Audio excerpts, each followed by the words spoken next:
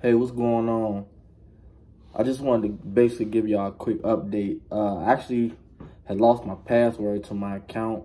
I kind of just wanted to do an update video about my whipple surgery.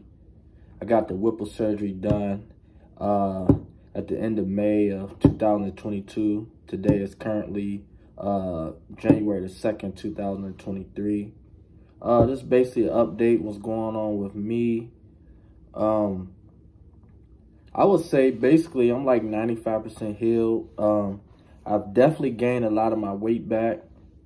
Only issues I am having, I still have bad acid reflux. Some things I kind of changed in my diet was I stopped eating red meat. Basically just a lot of chicken, a lot of turkey. Definitely a lot more active. So I haven't returned to work full time. Right now, if you didn't know, before all this was going on, I was an over-the-road truck driver before I found out I had the tumor and everything. But basically right now, I'm just easing back into work. I'm doing like DoorDash, Uber Eats, really active. I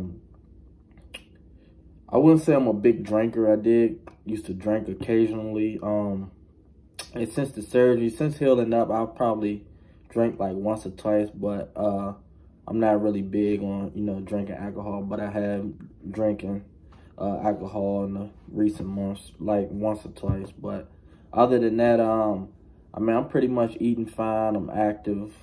I'm out and about every day. I'm playing. Nothing too physical. I do lift stuff, but nothing like too heavy.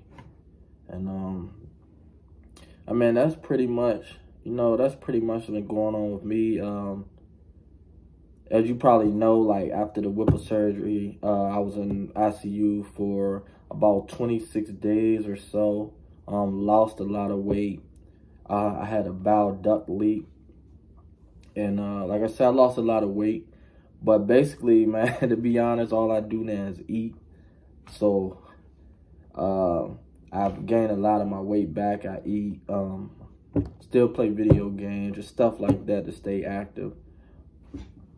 I do have to go get checkups like once a year. They want to do CT scans just to make sure the tumor is not growing back. They did actually tell me that I do have a high chance of the tumor reoccurring like in my liver, like somewhere down the road.